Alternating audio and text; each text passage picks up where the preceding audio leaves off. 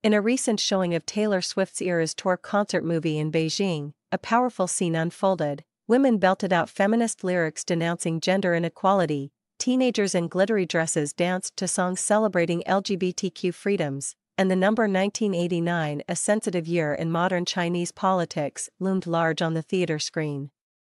This spectacle, drawing in young, female audiences across China, stood in stark contrast to President Xi Jinping's increasingly conservative vision for women.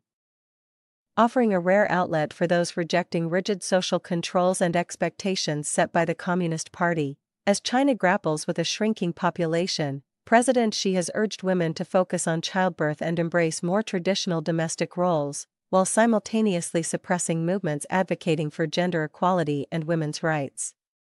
Against this backdrop, Taylor Swift's music and message resonate deeply with Chinese audiences like Xua Tao, 22, who found inspiration and courage in Swift's lyrics, particularly in songs like The Man, which critiques societal double standards. Alice Evans, a gender equality researcher at King's College London, highlights Swift's emotional expressiveness as a key factor in her appeal to a younger generation increasingly attuned to gender issues. In a traditionally patriarchal society like China, where women have long been expected to adhere to familial and societal expectations, Swift's music serves as a beacon for those critical of sexual harassment, gender-based violence, and workplace discrimination. Despite Swift's absence from touring in China, her Eras movie has been a resounding success, filling thousands of screens and generating significant revenue. This success underscores the pent-up demand for cultural expressions that challenge societal norms and celebrate diversity.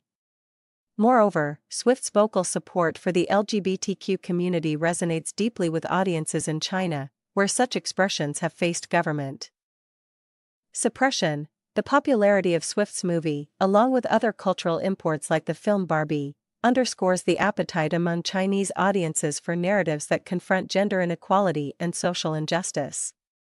While Swift's American origins and association with Western values might seem at odds with Chinese state media narratives, her appeal transcends geopolitical boundaries, as evidenced by her sold-out concerts and enthusiastic fanbase in China.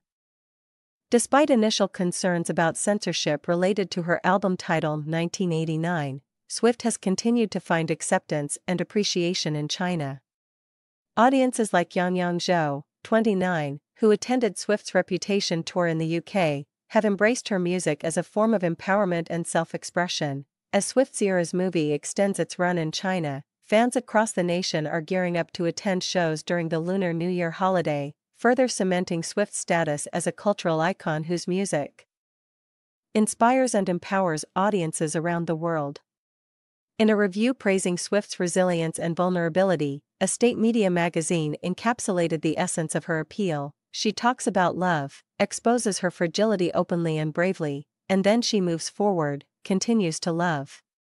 In a society grappling with rapid social change and shifting norms, Swift's music offers a source of strength and solidarity for those seeking to challenge the status quo and embrace their true selves.